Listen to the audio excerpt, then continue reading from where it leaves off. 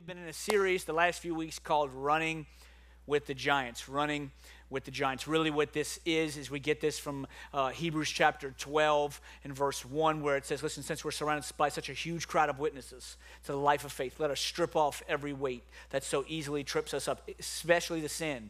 And then it says, and so let us run this race with endurance. And so really we get this text, really this series from this text of where we say, we're surrounded by this huge crowd of witnesses. Who are those witnesses? That's people that have gone before us, these great men and women in the Bible, these giants of the faith that have gone before us that are now cheering us on. And we're running a race. We're running a race with endurance, and our heart is, and God's heart is that we would finish the race strong. And so really where we get this text is this concept is, listen, as we're running this race that we call life, if we're running laps, that we would kind of pull these giants of the faith out of the crowd and say, hey, why don't you give me some advice about 2021? Why don't you give me some advice? If you were living in this time period, if you could give us one thought, what would it be? And so we've been kind of breaking that down. Well, today I want to talk to you about a mighty woman in the Bible, and her name was Sarah, a.k.a. before that was Sarai. And I want to talk to you about the woman in the Bible named Sarah. She was married to Abraham, and she was a mighty woman of faith. In Hebrews chapter 11 and verse 11, it says this, and by faith even Sarah, who was past childbearing age, was enabled to bear children because she considered him faithful who had made the promise. She considered him faithful because he made the promise. Many of you know the story of Abraham and Sarah, but they were over the age of childbearing. If you don't know, Abraham was 100 years old when he had Isaac. Sarah was 90 years old. I don't know about you, but could you imagine being a parent at 190? Come on, somebody. I'm about to turn 37, and I'm like, Jesus, help me. Come on, somebody. I can't imagine being 190. Come on. I mean, God showed up for sure. But he was faithful to the promise, even though limit of life, the physical limits of life said this is not possible. God said it's possible. And if there's one thing I believe that Sarah would say to us if we said run a lap with us, I really believe she would say this: with God, all things are possible. With God, all things are possible. You may have someone that's far from God, and you think, I have no idea, a family member, a friend, I have no idea how they would ever come back to God. Let me encourage you, with God, all things are possible. You may have a family member that's been sick in their body and it doesn't look good. Let me encourage you, with God, all things are possible. You may be at a place in your life where you're saying, I don't know how I'm going to financially be able to do this, or I don't know how I'm going to be able to live, and I don't know what the future holds. Let me encourage you, with God, all things are possible. I believe this, and actually in Matthew chapter 19 and verse 26, Jesus said this. He looked at them and said, with man, this is impossible, but with God, all things are possible. With God, all things are possible. Not only do we believe that Sarah would say this, but Jesus said this. With God, all things are possible. I want to show you in Genesis chapter 17, really the story of Abraham and Sarah. It says, God also said to Abraham, as for Sarah, your wife, you are no longer to call her Sarai. Her name will be Sarah.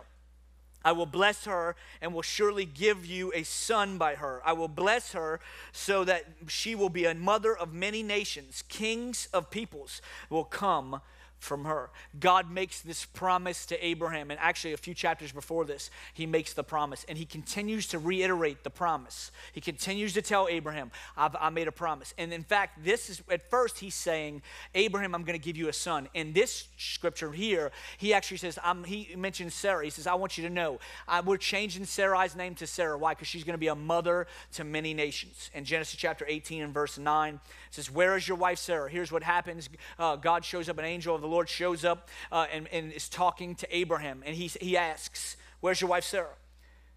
There in the tent, he said. Then one of them said, I will surely return to you about this time next year, and Sarah, your wife, will have a son. Now Sarah was listening at the entrance to the tent, which was behind him. Abraham and Sarah were already very old, and Sarah was past the age of childbearing. Verse 12, so Sarah laughed to herself, and she thought, after I am worn out, my God, she's calling herself worn out. Come on, ladies, you know what I'm saying? After I am worn out and my Lord is old, will I now have this pleasure? Then the Lord said to Abram, why would Sarah laugh and say, will I have a child now that I am old? Is anything too hard for the Lord. I will return to you at the appointed time next year, and Sarah will have a son." The angel of the Lord speaks to Abraham, and Sarah's listening through the tent, and she hears the angel of the Lord say, Sarah's going to have a child. She laughs. She said, "Come on, really? Like, come on. You see me?" "Yeah, right." And she says, "There's no way." And immediately, here's the cool thing is, she was not laughing out loud hysterically where everyone could hear her. She was in a tent, and she heard them, and she laughed, and God heard her. And he says, why did Sarah laugh? Why was it? Is anything too hard for God? And here's what's cool. It shows us the picture of how God loves us so much that he hears our hearts. He hears our cries. He hears what we're saying. We could feel like he's so far. We could feel like he doesn't hear us, but yet he does. And he's saying this. Listen, you may say, "It's too hard. I don't know how I'm going to do this," or "I don't know how this is going to happen." And God says this, "Is anything too hard for the God that we serve?" The God that I serve, the God that I believe in, there is nothing too difficult. There is absolutely nothing too difficult on this planet. Let me explain why I know this. Because if he can save me, I know he can free me. If he can save me, he can heal me. Let me tell you something. The hardest thing is to forget. The hardest thing is to save my sin. Why? Because no one else can. And he did that. He did the impossible. He forgave me of my sin. And so now it shows me, it gives me confidence in knowing this. Nothing's too hard for the Lord that I serve. Nothing's too difficult. And here's what I know, and this is what I believe, that if we really say, okay, nothing's too difficult for the Lord, that here's what I know. We have to understand the concept of this, that he's given us promises. If he's given us promises, then we know this: they will come to pass. It's important that as we walk through the process, okay, because we could just say, "Oh yeah, nothing's impossible with God. Oh yeah, nothing's impossible with God. Oh yeah, God can do the impossible." But here's the practical application. What does that look like for us? It looks like this. If we really believe that, then we must know his promises. We must really know what God says. What does God say in the season of life that I'm in? What are his promises for me today? What are his promises for my family today? What does he say? We must know the promises. Do you know that in the Bible there are over 7,000 promises that God gives to humanity? Over 7,000 promises God gives humanity. Why? Because he wants us to know this. He's a God that never changes. He's a God that stands on his word. That are 7,000 things that we know that we can stand on in faith and say, God's going to do it. We have to know his promises. It's so important. Here's why I say that. Let me show it to you. In Genesis chapter 15 and verse 4, we're talking about Sarah today. It says, "Then the Lord said to him, 'No, your servant will not be your heir, for you will have a son of your own who will be your heir.'" Abraham, this is in Genesis chapter 15. God says, "I'm going to give you your son." Abraham complains to God, says, "You've not given me a son." He says, "You've not given me a child. You've not given me my own heir. Is a servant going to be one that ends up taking my legacy?" And God says, "No, I'm going to give you your own son to be your heir." Well, here's what's interesting. God gives this promise to Abraham, which obviously means Sarah is a part of that promise. But here's what's interesting. He did not tell Sarah this. He told Abraham this. Now watch, one chapter later, what Sarah does, because God gave Abraham the promise, and Abraham did the promise, but Sarah did not. It says, "Now Sarai, Abraham's wife, had borne him no children, but she had an Egyptian slave named Hagar. So she said to Abram, "The Lord has kept me from having children. Go sleep with my slave. Perhaps I can build a family through her." And Abraham agreed to what Sarah said. God knew what he was doing. And what happens is he says to Abraham, "I want you to know, I've given you this promise." Abraham knows the promise. Abraham goes and shares this promise with Sarai. But Sarai did not hear from God for herself. And so here's what she says. She says, "The Lord has kept me from having children." She didn't know God's promises for herself. Why? Because she did not hear God's promises for herself. What she had done was heard of God's promises from someone else. Let me tell you something. What you hear on a Sunday is not what will sustain you during the week. It has to be God's promises for you. If not, here's what happens. We end up making mistakes because somebody said it, but he's not doing it for me. Maybe that's for someone else. But here's what's cool. God meant for the promise to be about for him and Sarai, but Sarai didn't know the promise for herself. It's so important as Christians, as believers, especially in the day and the age that we are living in, that we know his promises. Why? Because they are the things that we stand on day in and day out for our lives. That's good. What are his promises? I wrote a list of 50 different promises. You probably won't be able to see it if you're in the back, praise God. And that's just 50 of them. And I got scriptures for you and references for you. If you want those later, tell us. We'll email them to you. But I mean, it's all different things. God will bring life to you in the dead places. God was giving you strength, and you're blessed, and you're dead to sin, alive to God. God sanctifies you. Your sin is covered. God's your rock. God delights in you, and so on. So I can go all day. And that's only 50 of them. There are 7,000. And here's what's cool about God's promises. God's promises come to pass. We just have to stand on them. Now, here's what I know. We can't stand on them if we don't know them. Sarai should have stood on his promise. God's going to make me a mother. I don't care how old I am. I don't care what it looks like. I don't care what I feel. God said it. It's going to come to pass. But she didn't hear it for herself. And here's what happens. She ended up giving in to her feelings and her thought processes, and it caused her to make the mistake that she made. We have to know his promises. It's so valuable and important that we know. Why do we have to know his promises? I think this is so important. Here's what it's oftentimes we think of. We think of reading the scripture, studying the scripture, knowing his word. We can sometimes feel like it's a duty.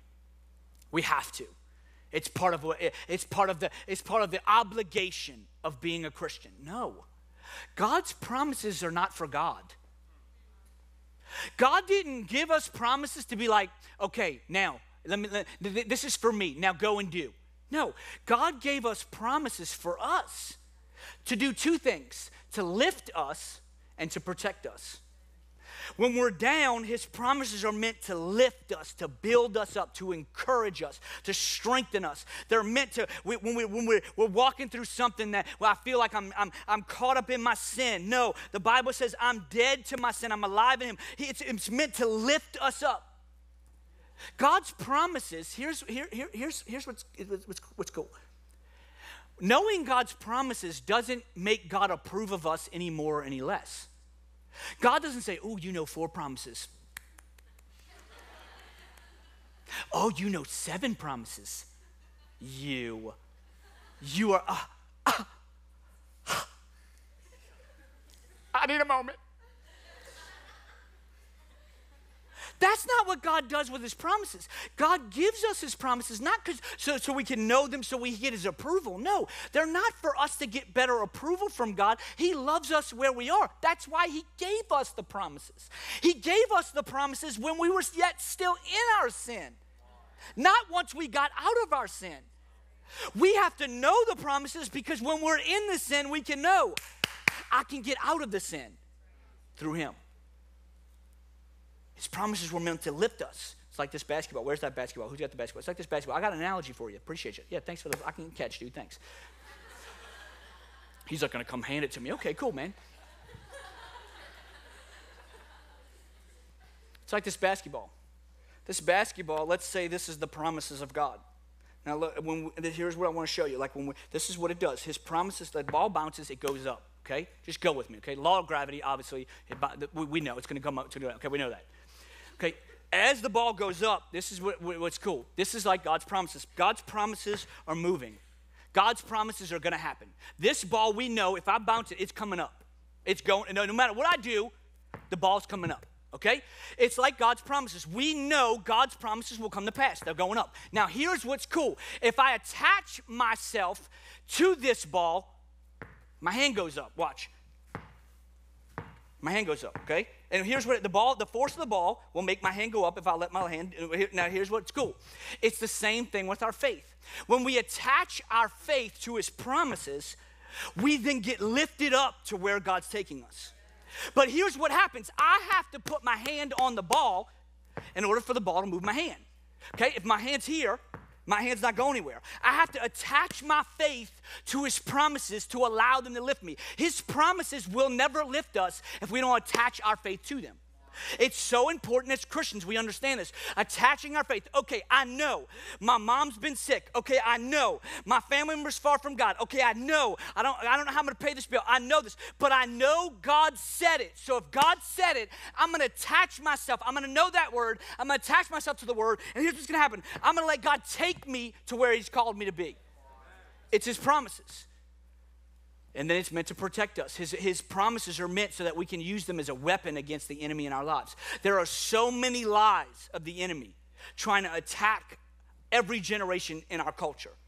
There are so many lies to the point of where now most people don't know what the truth and what the truth is or isn't.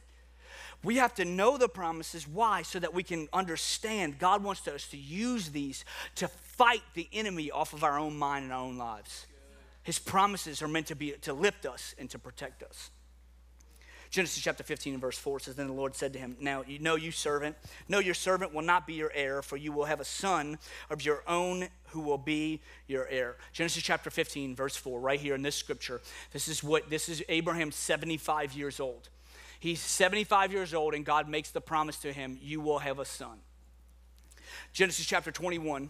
Six chapters later, now the Lord was gracious to Sarah, and he had said, and the Lord, as he had said, then the Lord did for Sarah what he promised. He gave her a son, and she named him Isaac. Here's what it is. Genesis chapter 15, Abraham was 75 years old. Genesis chapter 21, if you keep reading on here, right here, Abraham was 100 years old. 25 years they waited. God's promises take patience. God's promises take patience. 25 years they waited.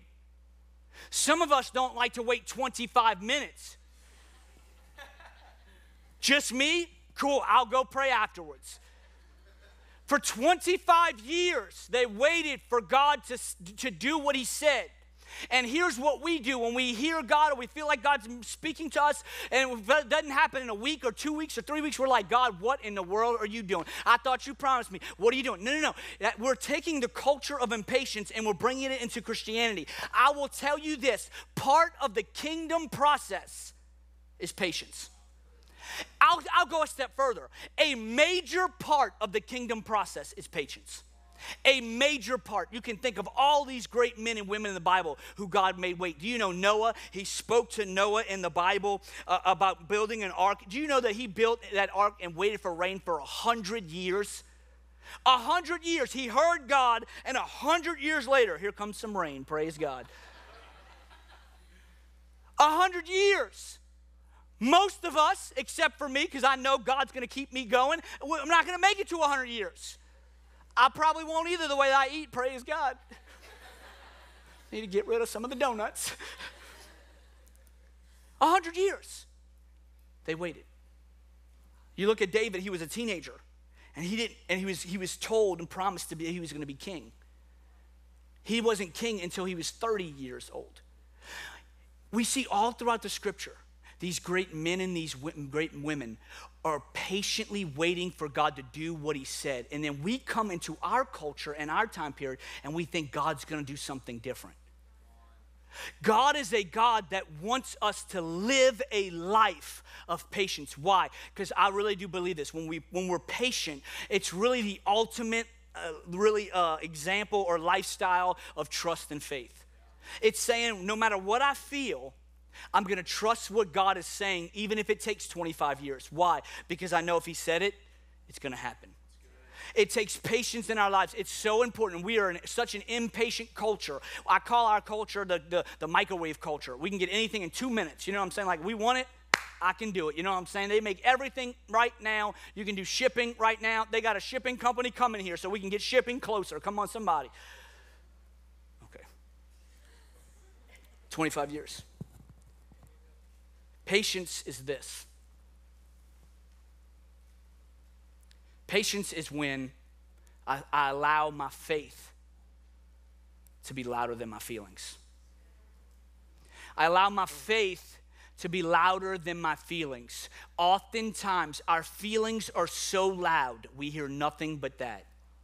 And that is the opposite. That is, I would say, anti-kingdom, if you will. That is the countercultural of what God is wanting to do, counter-kingdom culture of what God is trying to do. God wants us to quiet our feelings and put our faith and let our faith live louder. And here's what happens. When I have faith, it allows me to be patient. Why? Because I can trust and fully lean on him. Sarah, we see in the scripture, she didn't do this. She got caught up in her feelings. And because she got caught up in her feelings, she made a mistake when she should have been at the place of where she says, no, I'm going to let my faith in God and what he said really be the one and the thing that leads me. Here's what I do. How do we really have patience as we trust God? Psalms chapter 46 and verse 10, it says, be still and know that I am God. Be still and know that I am God. How do we really live a life of patience with the Lord in the kingdom? It's two things. It's wait on, be still, wait on God. Wait, patience, stop, be still, stop moving. You know, if you're like me, you like to move a lot. You know what I'm saying? Like I was quarantined, I thought it was over. I thought it was it. I thought life was, it was terrible. Okay, be still. Don't get caught up in all the thought processes. Don't get caught up in the what ifs. Don't get caught up in the situation. Be still. Wait on the Lord. And then I love it. It doesn't just say be still and it stops. It says be still and know that I am God. See, be still is this concept of, okay, I'm going to stop. I'm not going to try to do it. I'm going to give control to God. I'm going to take control out of my own hands. I'm going to give control to God. I'm going to be still.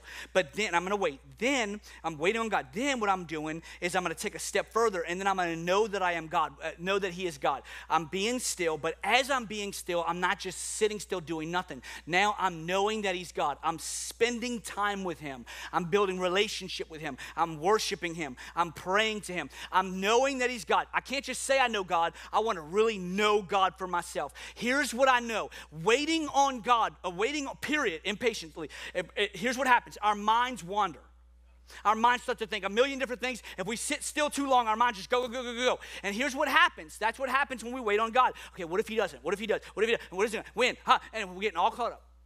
But here's what happens. But see, it's not just be still. It's also know that I am God. So here's what happens. When I start to pray and I start to worship, here's what it does. It honors God, but then it doesn't just honor God. It quiets me. It quiets my mind. It makes my problem go from real big to my problem real small and my God real big. It keeps me still from being still, waiting on him. But then I go a step further, and now I say, now, God, I'm going to worship you. I'm going to pray to you. I'm going to honor you. Why? Because as I do that, God, you quiet those things in my brain so that I can continue to trust you the way that I'm called to trust you. It's patience. You wait on. Then it's two things. Patience is waiting on and then waiting for. Waiting on and then waiting for. Actually, I said those backwards. First, it's waiting for, and then wait for God. Then it's waiting on. It's serving God. You ever been to a restaurant you've been waited on? It's the same thing. Our hearts should be that we should be people that are desiring to be servants of the kingdom, that we would serve God. What does that look like? It's giving my life to him, living a life of obedience to him, and then not just serving him, and it's part of serving him, but also serving others. I can get so caught up in all the things I want God to do, what I need to do, what I'm waiting, when I should be spending that energy on serving those around me. His promises, I'm telling you, are so important, and his promises are so good for us, but it's important for us to take a moment and say, I'm going to be patient and wait. Why? Because when I do, I know God's going to show up in his timing, not my timing. In his timing, not my timing. I don't know what you're waiting on. Everybody in this room is probably waiting for something.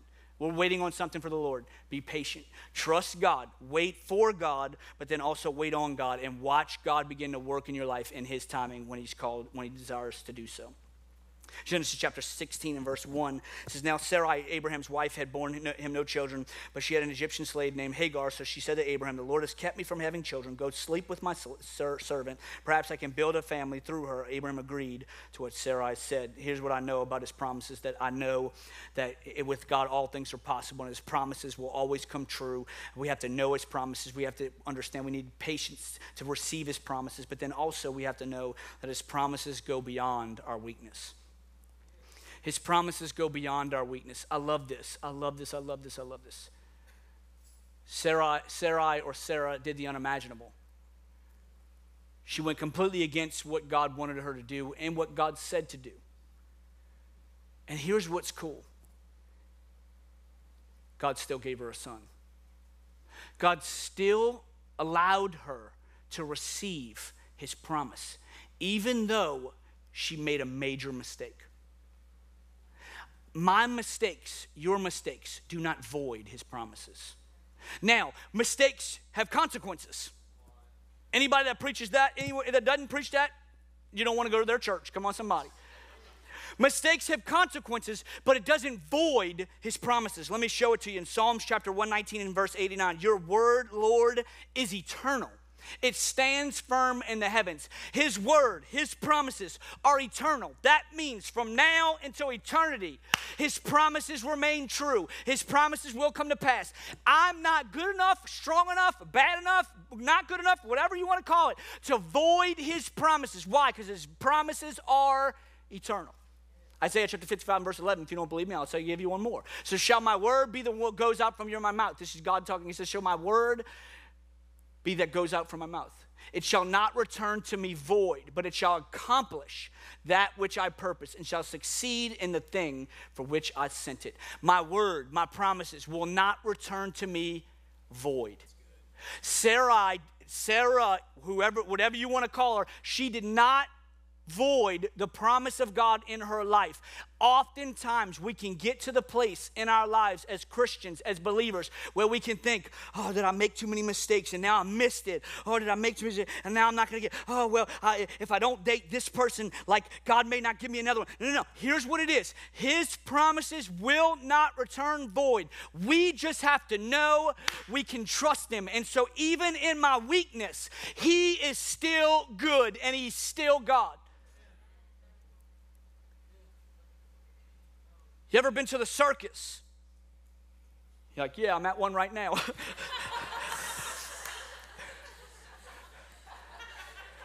That just came to me right there. That wasn't planned.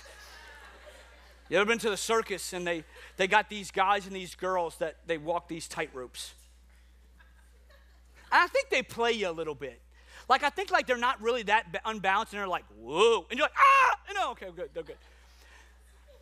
Ash and I went to the circus one time, and this guy, he's walking over us. I'm like, man, if that dude falls on me, I'm dead. And they're walking this tightrope, and I don't get real nervous very often, but I get so nervous when somebody's in danger. So, like, the person's, like, walking, and I'm like, just move, please, move. And then, like, they stop in the middle, and they, like, turn. And you know, oftentimes we as Christians can think this is what Christianity is about. It's walking this tightrope. Oh, I got to make sure that I read my Bible, and I got to make sure that I don't. And what happens is we think, oh, if I don't, then I'm not going to get to his promises, and then I'm not going to get the spouse that I want, or I'm not going to get the job, or I'm not going. And here's what it is. And this right here is nerve-wracking.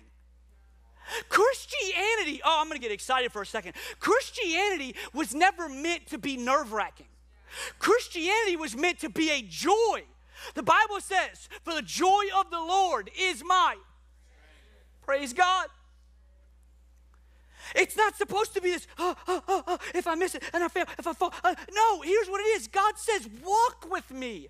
As you walk with me, even in your weakness, I am strong. I am good. My promises are true. Walk with me in relationship with me. That doesn't mean we just go off and do whatever we want, but I don't have to do this. No, it's I serve him. I walk with him. I follow him. As I follow him, he begins to speak to me. I begin to follow him more. And here's what happens. He begins to bring his promises to fulfillment. Why? Not because I'm walking a tightrope. That means his promises are on me. His promises are not on me.